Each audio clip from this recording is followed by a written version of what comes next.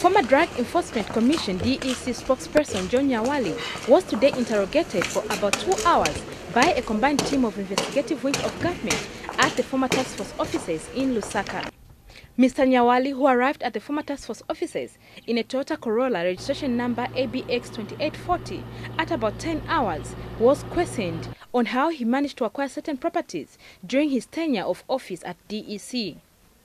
Joint Government Investigative Wing spokesperson Charity Chanda says investigations in Mr. Nyawali's properties will continue, but no formal charge has been issued so far.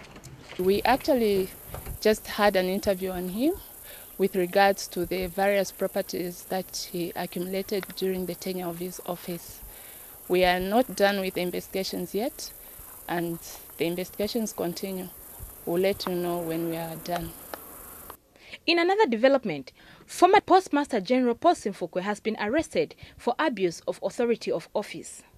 This is in connection with the approval of renovations of works done at his official residence, plot number 52/12, Mungule Road in North Rise in Dola.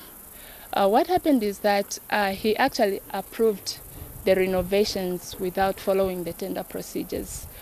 Mr. Simfukwe has since appeared in court and has been granted a 50 million kwacha bail and 2 sureties in his own recognizance.